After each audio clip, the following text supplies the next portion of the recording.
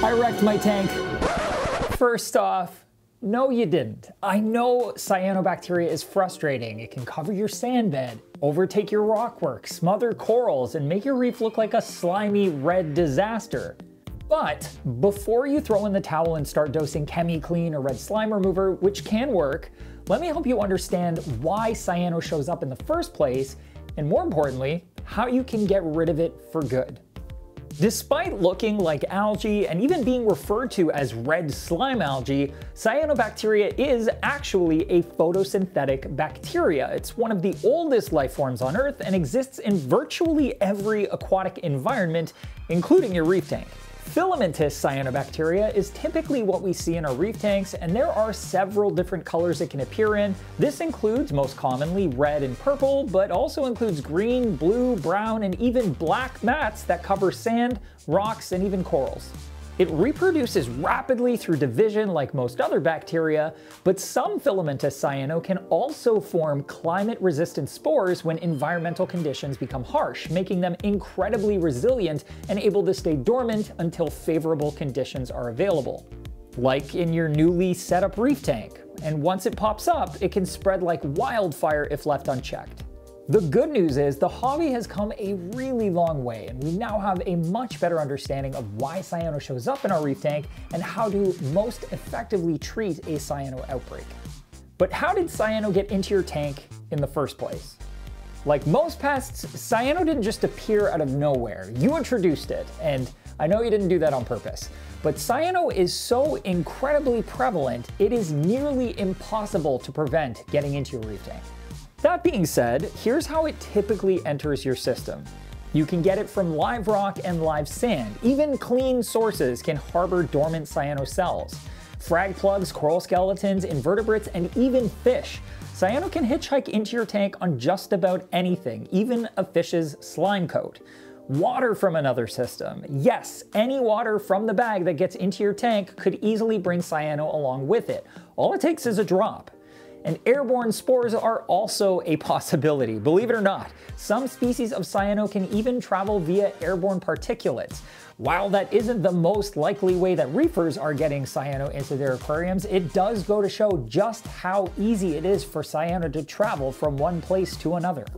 So, can you even stop cyano from getting into your tank? The short answer is no. Despite your best efforts, there is little you can do to prevent cyano from getting into your reef tank.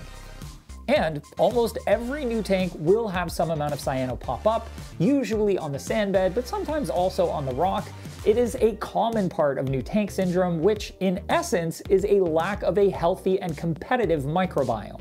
In other words, all of those various microbes that need to develop in a reef tank in order to have a healthy, stable microbiome just aren't there yet. Or if they are present, they aren't in the numbers they need to be in to successfully outcompete the cyano.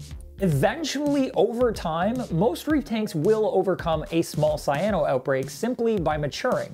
But there are definitely steps that we can take as reefers to help that happen as quickly as possible, while also limiting cyano's ability to take over in the interim. Step number one, especially for a new aquarium, is to pump up your reef's microbiome. Not only do you want a good mix of nitrifying bacteria, but there are also all kinds of beneficial bacteria and other microbes found on a thriving reef. Starting your reef tank with Carob Sea's Ocean Direct live sand or Aquabiomics cultured live reef sand or rubble is a fantastic path to a healthy microbiome. For those who already have their reef set up, using a product like Aquaforest's Life Source can work incredibly well at bringing the missing elements of a healthy microbiome to your reef aquarium. And that is a huge step in the right direction. But you're here because you likely already have a sizable cyano outbreak. So beyond bolstering your microbiome, what steps can you take towards beating back the cyano outbreak that you already have? There are 5 key approaches to tackling a full-blown cyano outbreak: sand sifters and stirrers, manual removal, improved maintenance, increasing flow and reducing dead spots, and as a last resort, chemical treatment. So let's break these down, starting with sand sifters and stirrers. Stirrers. Stirrers is a terrible word. While we aren't currently aware of any true cyano predators, there are reef inhabitants that can help foil cyano's plan of taking over your sandbed. Nizarius snails burrow into sandbeds, helping to keep them aerated. They also do a great job of consuming excess meaty foods before they can break down. They're incredibly easy to care for, are capable of reproducing on their own, and overall are a staple for any reef aquarium with substrate. Fighting conchs and similar small conch species help turn over sand and consume detritus and excess food before cyano can use it as fuel. Unlike other snails, they have a foot they use to push themselves along the sandbed and aren't able to climb around the glass and even find traversing rockwork difficult, meaning they tend to stay on the sand. They are omnivorous and easy to care for, plus they have the cutest little eyes. Sand-sifting starfish are another good option. They keep the sand aerated and free of detritus buildup, but they only fare well in established tanks. Adding one too early on might end in a starved starfish. You will also rarely ever see them, as they spend almost all of their time under the sand. While you may see some people suggesting sand-sifting gobies, I don't generally recommend them. While diamond and sleeper gobies do a great job of keeping the sandbed aerated and turned over, they do require specialized care, particularly with feeding, meaning special attention from you. So unless you're up for the challenge, they aren't the best option. Now, it is unlikely that these critters will be able to fully remove an existing cyano outbreak, but they can help deal with one of the potential underlying issues and prevent a cyano outbreak from ever happening by taking care of any excess nutrients that might be building up in the sandbed. Now let's move on to manual removal. Physically removing as much cyano as possible can help reduce the total amount of cyanobacteria in the system, as well as provide some relief for any corals or sessile invertebrates that cyano might be smothering. The easiest way to remove cyano is by siphoning it out. This works best with a 1/2 inch or 3/4 inch hose without a gravel vacuum on the end. Start the siphon and then hover it over top of the cyano, and it should get pulled up and off the substrate and out of the aquarium. If it's stuck to rocks and siphoning isn't working, you can blow it off with a pump or a turkey baster and either net or siphon out the floating bits, or allow your filtration to remove it. Just be sure to wash out your filter socks once the tank clears up to make sure that cyano doesn't spread. Improving your maintenance habits is also a great way to beat back cyano, and if you're already in there siphoning it out, you can also vacuum your sandbed to make sure there isn't a buildup of detritus that is feeding that cyano, and even go a step further by doing a water change to make sure nutrients aren't getting out of hand. While excess nutrients won't cause cyano on their own, they can definitely help fuel cyano growth, so test your nutrients.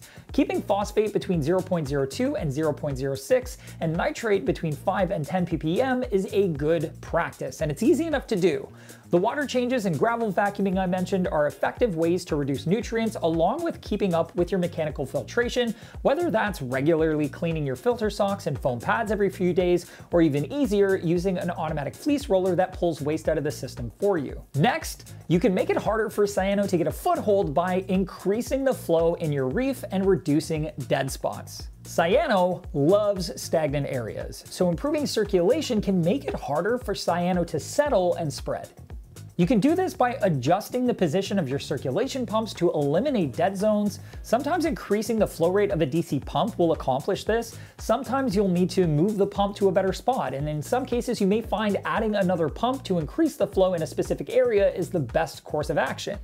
Just avoid blasting cyano directly. Instead, focus on creating random turbulent flow that prevents detritus from settling, which will make it harder for detritus to build up in low flow areas like corners, as well as behind or between rocks. Now, if the cyano is still around and going strong, even after you've tried everything that we've talked about so far, sometimes killing it off with ChemiClean, red slime remover, or similar products is the nail in the coffin.